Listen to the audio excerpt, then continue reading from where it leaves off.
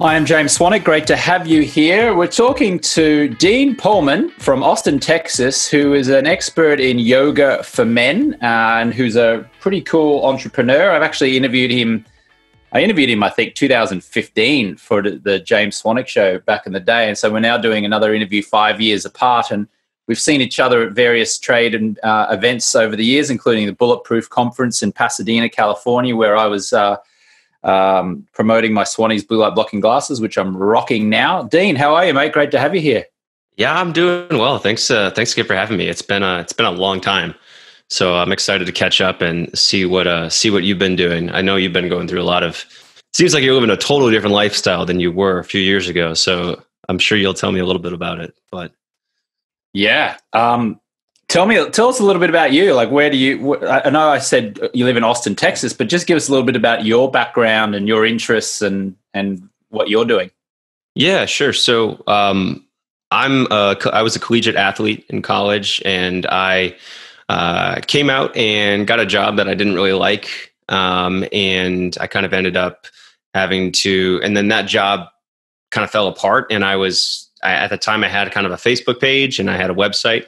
And I had no other really big job prospects. And I was like, well, what do I do with this? I can go with this yoga thing, or I can go and try and find another job that I don't like. And that's the story of how I started what I do. And my whole thing is yoga for men and kind of yoga for athletes, and a more untraditional, more fitness focused approach to yoga, because that's what really helped me when I was in college, when I was playing lacrosse. And that's what kind of helped me understand a whole bunch of these aspects of fitness that I wasn't targeting with my other workouts, and helped me get stronger in new ways, and also unlocked a lot of non-physical benefits as well. So getting into understanding how breathing can help your stress and your well-being. And so it just took me on this different life path than I had envisioned for myself. And I slowly built up a brand. I've been adding videos to YouTube and, writing blogs and making Facebook posts for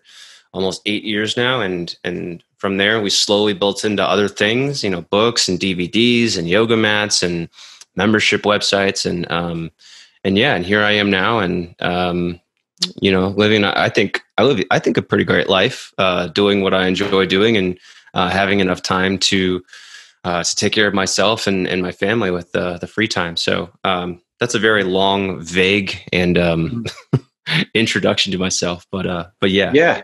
I'm curious. You said there you think you live a pretty great life. Like, what's a pretty great life to you? Like, what are the ingredients to that for you? It's different for everyone, but what are the ingredients of a great life for you? Yeah, for me, I think it's important that you have the work balance thing. But I think the term work balance, has so many connotations to it, in the sense that I work from 9 to 5, and then from 5 o'clock on, I'm not working. But for me, that means I work when I feel like working, and I can take off, and I don't have to work, and I don't have to grind when I don't feel that. So that's a big part of it. Another part, I really enjoy what I do. When I really get into the part of work that I enjoy doing, in terms of making workouts and making programs, and trying to tell and explain to somebody why this could help them with their fitness, that gets me into, the idea of flow, right? That gets me into this space where I'm completely immersed in what I'm doing, that I'm not worrying about other things. I enjoy helping people through, teaching what I know. And I enjoy working out, so I get to work out a lot, and a lot of my job is just showing people how I work out. And I have a really good sense of purpose.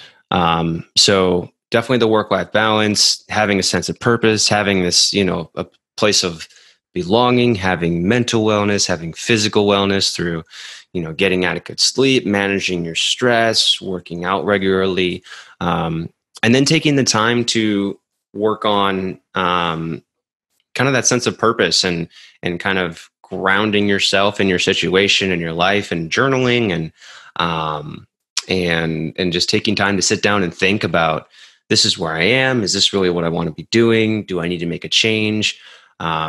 And having, the kind of the job that I have with this really allows me to explore all of that and to kind of make sure that I'm doing what I need to do to take care of myself while also putting out content that's helping, tens of thousands of people. So I think that's kind of an unrehearsed kind of explanation of what I meant by I'm kind of in a good, in a good place.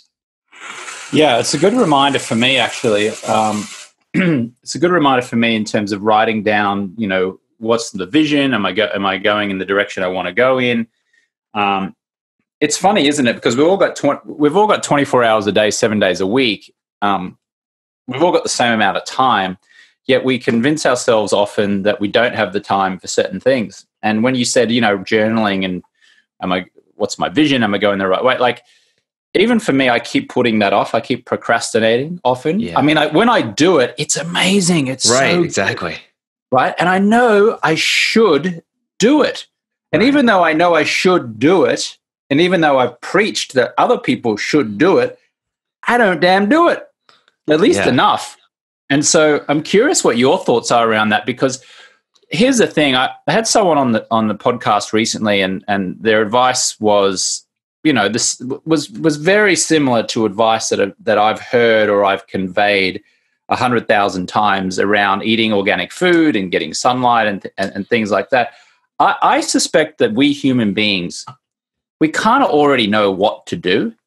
The issue, in most cases, in many cases not, but in many cases, we already know that we should be eating organic food, eating clean water, and getting sunlight, and writing in a gratitude journal, and having good relationships and doing what we love. Like we get that.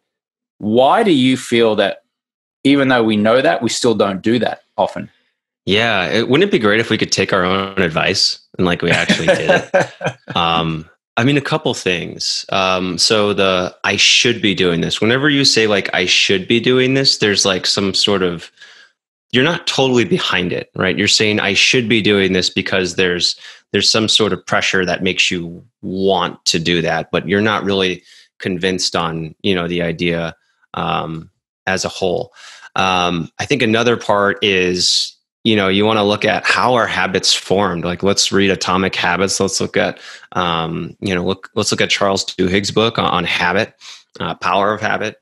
And you think about, just what you really need to do to get into those habits that you actually want to do.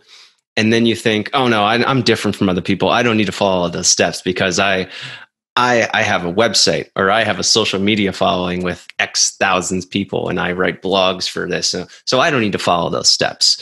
When in reality, like, you're wired no differently than other people. So it helps for us to also follow, those kinds of steps into building habits. But what I actually gave advice 2 days ago, someone asked me, like, I forgot exactly what the question was. I think it was something along the lines of how do you motivate yourself to do more working out? And the way that I phrased it, I said, I want you to ask yourself, what are those things that you do that you finish? And then at the end of that, you're like, that's great. Why don't I do this more often? And then do that more often. Make it, make those things the things that you want to do more often. I think another thing that's important is to, instead of looking at those things as extra, I think those things should be more the primary things. So, and I'm guilty of this too. I remember a couple of weeks ago, I was, I just had a son about 3 months ago. So my whole wellness routine is, yeah. Thank you. Thank you. So my whole wellness routine is like, totally gone. So a couple of weeks ago, I'm like, all right, you know what? I'm kind of understanding what this life is now. And I know what my responsibilities are and how much free time I have. So I want to start getting really back into working out. And, this is what really makes me happy. This is what makes me feel fulfilled. When I work out, I feel great immediately afterwards. When I'm working out consistently, I feel fulfilled personally, just, kind of on an overall basis. But it took me so long to sit down and just write out, what do you want your workout plan to be? Like, what do you really want to focus on? So I think if you can shift the mindset of this is something that's just extra, that's going to help me feel better, and spend a day doing that instead of a day doing, the day-to-day things that you need to do for work. If you can shift the mindset and make that into a more non-negotiable priority, and you can understand it as more important than, those other things that you're doing, then I think that's something that can be really helpful. Another thing is just keeping a journal or keeping some sort of self-tracking tool. So I like the idea of a workout log is really helpful for me. Just, these little notebooks, I have like 10 of these just sitting around, and I either journal in them or I write my workouts in them. And not only are they something that helps me kind of look back and track patterns and analyze what I'm doing, but it also is a physical representation of all the hard work that you've put into these things that are important to you. So if you can have, things like that. I've used star charts before, like the kindergarten charts that show if you showed up to class or not. I've actually used those to help reinforce habits, and it actually works really well. My wife and I did it a couple of years ago for, I think, 2018 New Year's. But there are things like that can be really powerful that you might look at and say, oh, I'm too good for that. And in reality, they're really helpful. So those are just a few of my thoughts on that. Yeah, nice. Obviously you specialize in yoga for men. Mm-hmm. Tell us a little bit about that and why yoga is so important for men and women, and why you focused it on men. And then after that, I have a physical ailment, some lower back issues, which I'm going to describe to you and see whether you can prescribe some kind of exercises for me to overcome that. But first of all, tell us a little bit about your Yoga for Men business. Yeah. So the reason why I focus on Yoga for Men is because when I got started, I felt like the instructors and I felt like the classes were not geared toward my body, toward my male body. Men and women have differences in their anatomy. This isn't a political statement. This is just an anatomical, science-based statement. Men are less flexible in the hips. They tend to use their upper bodies more. And women are more flexible in the hips, and they use their lower body and their core more. So there are common mistakes that men will make that women will not make as much. And there are just differences in anatomy and differences in flexibility that make it so that men and women really do practice differently, or they move differently, and they tend to have, different starting points. So, I'm not saying that there are no women who are flexible, but I am saying that men are less flexible, and it's way more difficult for a guy to get started with yoga than it is for women, especially if he's kind of in a place like me where you spent your entire life doing strength training and doing conditioning for sports, doing sprints, doing bench press, doing weights.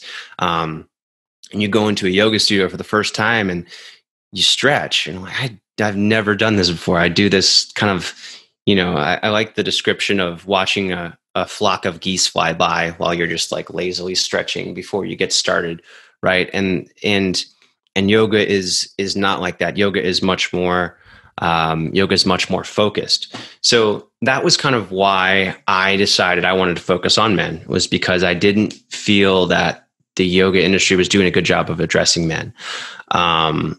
And as that style emerged, I kind of moved away from a more traditional flow approach to yoga and made it more about holding the postures themselves, less about, moving from one movement to another as quickly as possible or in one breath, more about holding the postures for long enough that my inflexible male body could stretch and actually work into the postures.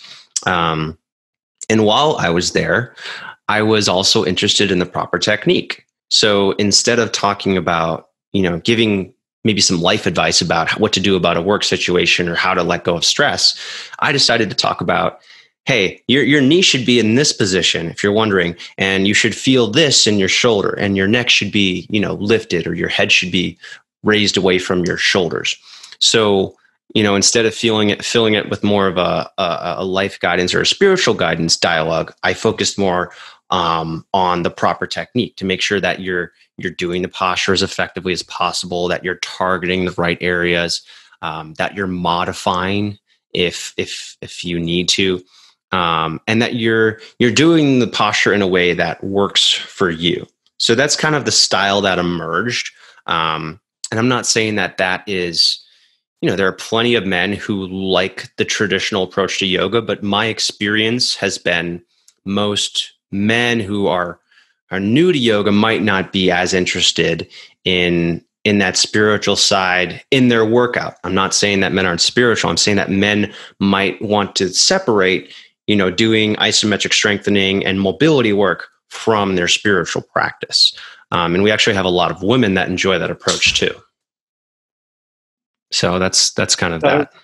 So let's dig in here to an issue that I have noticed that I've been having. And just for context, I'm a 45-year-old man who has been lifting weights mostly for 10 years, maybe 12 years. So going to the gym, bench press, back, the vanity muscles, some biceps, triceps, shoulders, sometimes, but not often. Legs, I've gone through phases before where I've incorporated two sessions a week of legs into it. Very little core, focusing on core work. Over time, I've done lots of F45, kind of like circuit training stuff. Yeah. I've done some yoga stuff. I've run several half marathons. I'm active. Like, I'm moving and sweating at least 5-6 times a week, and have done for 12 years. So being sedentary is not my issue. Having said that, I have noticed the last year, the last year I've experienced considerable lower back pain. Mm-hmm. And you notice now that you and I are both standing, right? We're doing this interview as we're standing. I'm standing. My lower back pain will tend to happen mostly after I wake up in the morning, and I'll stand at my desk. And all of a sudden, just the simple act of standing will cause me lower back pain. Likewise, whenever I drive a car for anything longer than 20 minutes, I have lower back pain, like just crippling back pain. I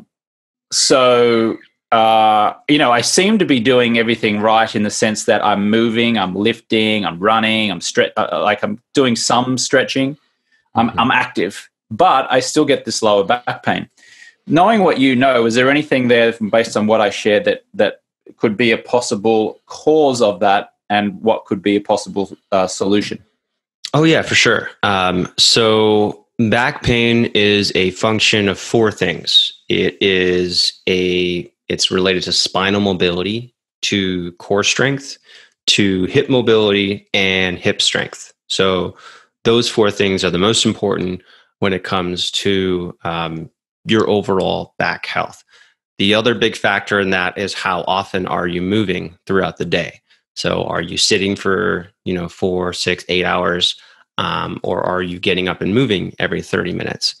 So what I've found is that generally, if you can start working on your core strength, working on your hip mobility, working on stretching and strengthening the muscles that connect to your spine for 20 to 30 minutes, 3 times per week, then that back pain can go away in as little as 2 or 3 weeks, or it can you'll notice significant improvements in 2 to 3 weeks.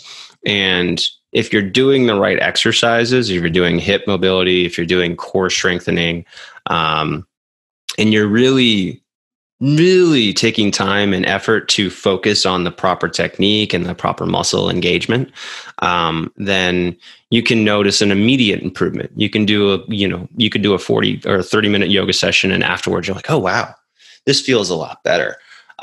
So my recommendation would be to start working on that hip mobility, working on core strength, working on your spinal mobility, and kind of doing those movements that your body needs that you're probably not getting from weight training or from running.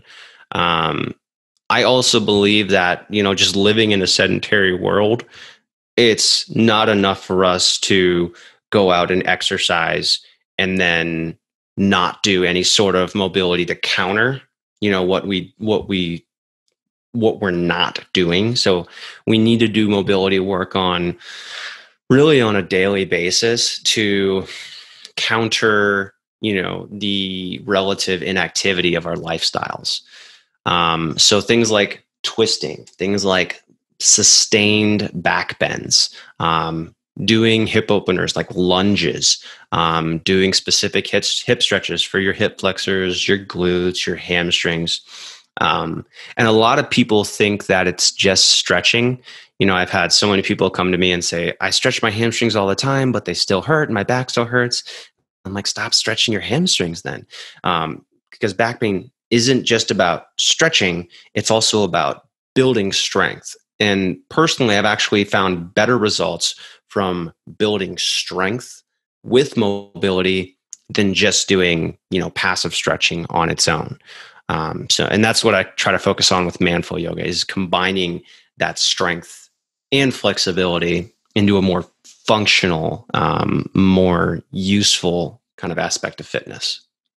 Yeah, thank you so much for that suggestion. In actual fact, I'm actually doing the very thing that you suggested, which is great. I'm on the right track. So what I ended up doing, what I suspect I was doing wrong to try to combat the problem for a couple of months, was simply stretching hamstrings. I actually hired a guy, and I said, all I want you to do is just stretch me. Let's stretch the hamstring. Let's stretch the glutes. Let's stretch. And I did that, and it felt good in the moment that I was doing it. I mean, it was challenging to be stretched like that, quite frankly. But in the hour or two afterwards, I was like, oh, that actually feels good. Like mentally, I feel really good on that. But I noticed that the pain didn't really go away. But then since we switched to doing core strength exercises and building strength and doing lunges, carrying dumbbells, and building up the strength. And in particular, I think focusing on the glutes, my glutes, I've noticed the pain has subsided dramatically. I'm going to knock on wood because I don't want it to come back. But really, my glutes weren't firing at all. Like I would grab my ass and go, I've got a pathetic little man ass, which is it's got no strength to it. But then just after 2 weeks of actually focusing on the glutes and actually just like stretching them, or even focusing on my mind that my glutes are there, and kind of like tensing them, or what's the word I'm looking for? Just kind of like you're building that muscle engagement, that muscle activation. Engaging them. Thank you. Yeah, engaging them. All of a sudden, my pain has started to subside. In conjunction with, I've started swimming for about 30 minutes, 4 or 5 times a week. That's a lot. In a 25-meter pool, and I'm just doing freestyle and some whatever. And I don't know how that's helped, but mentally, whether it's a placebo effect or whatever, like just leaning out, putting my arms out and kicking my legs, I'm sure it's working my core, it's stretching my muscles. Not to mention the power of the breath, like 30 minutes of like coming up and breathing and going back down and holding your breath and breathing has been quite a meditative experience also. There's a lot of core there. I'm actually glad you brought up the muscle activation thing. The other point I was going to say is there's a disconnect between the muscles that you're supposed to be using and the workouts that you're doing that supposedly target those muscles. So if you do deadlift and you do squat, but you have terrible glute activation and you have, terrible core activation, then those exercises are just contributing to muscular imbalances that are going to cause pain and going to make your back hurt. So another thing that I really focus on is, just like you were doing exercises in a way, doing yoga postures in a way that helps you build that muscle activation, and then doing it in a way that carries over into your movement throughout the day. So when you're walking up steps and when you're doing your other non-yoga workouts, you're like, oh, I can feel my glutes engaging and I can feel my abs working as I'm going through this. So that is another huge factor. So even if you're working out and you're targeting all these muscle groups, you think most people just don't have those muscles firing. And it's because of that sedentary lifestyle. Every time you sit down, you're just training your glutes to disengage. You're training your core to turn off. And when you stand up, that doesn't go away. Your body remembers that. And it's like, oh, How do we engage your glutes? I don't know. Just use your quads. And that's kind of like what your body's doing. So that is a huge, huge part of it.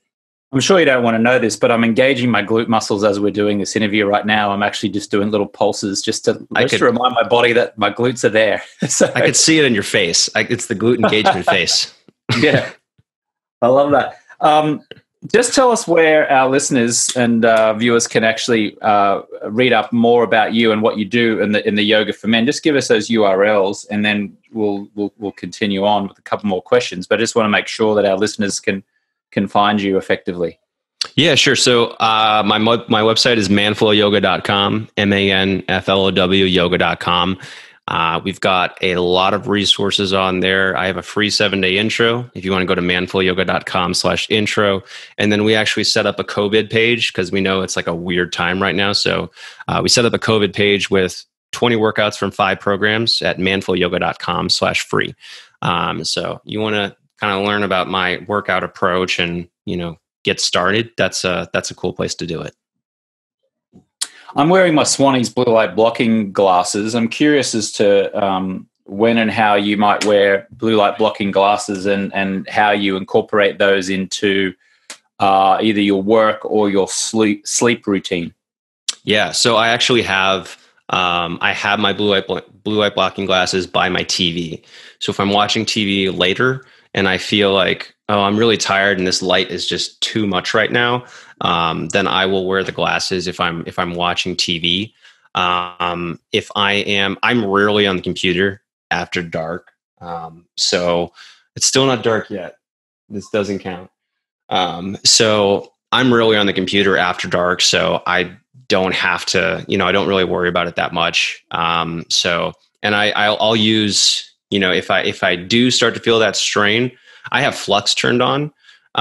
So I'm using that on all of my screens. I have, I actually did the, I don't know if you go into your phone, you can go into the handicap settings and just make it black and white.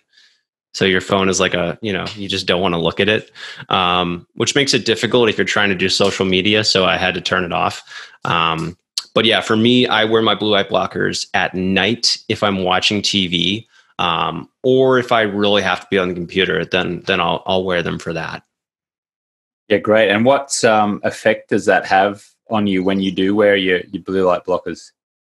I just noticed that my eyes feel a lot less strained, and I'm able to, at that point, if I'm looking at a screen and my eyes are saying, no, it's kind of, that's my body's way of saying, hey, you're tired, dude, stop looking at the light. So me using the glasses in those situations is a way for me to kind of more listen to my body and allow it to relax more. So I find that I am able to relax and get to sleep sooner. And definitely get improved sleep and more so just falling to sleep. I think that's the biggest effect.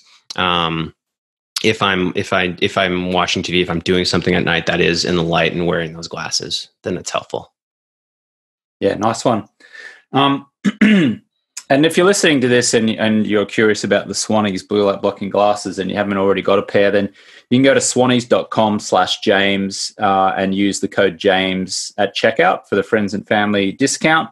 And if you're listening or watching to this in the US, you can always text the word Swannies to the number 44222. If you're listening to this outside of the US, don't bother doing that. It won't work.